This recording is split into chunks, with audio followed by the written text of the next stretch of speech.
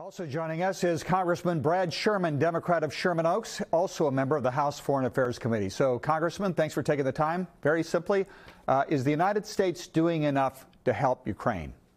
We're doing an awful lot. We're doing more every day.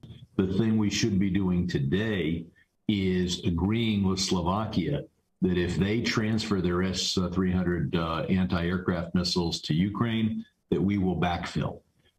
We have not been willing to do the same thing with airplanes.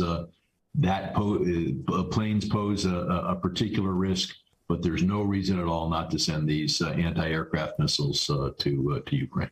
You've said you're opposed to this no-fly zone, but what if chemical weapons are used against civilian populations? Would that not force us in militarily?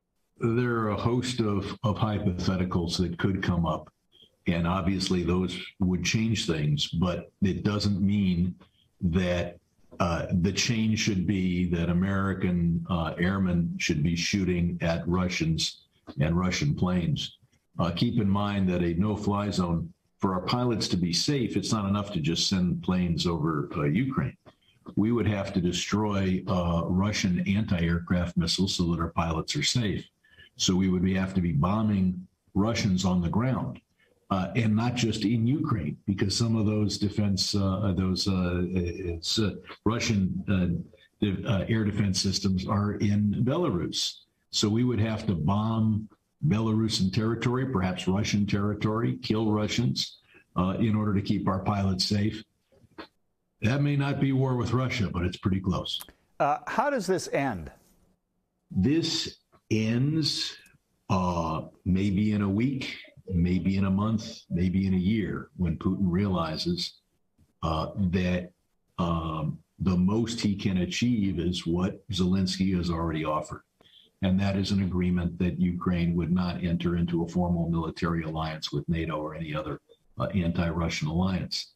And keep in mind, Ukraine can never be eligible for membership in NATO so long as Crimea and Donbass are occupied by Russia, because the Article 5 says if you are a member of NATO and your territory is occupied, then then all NATO countries, including the United States, are in a state of war against your occupier.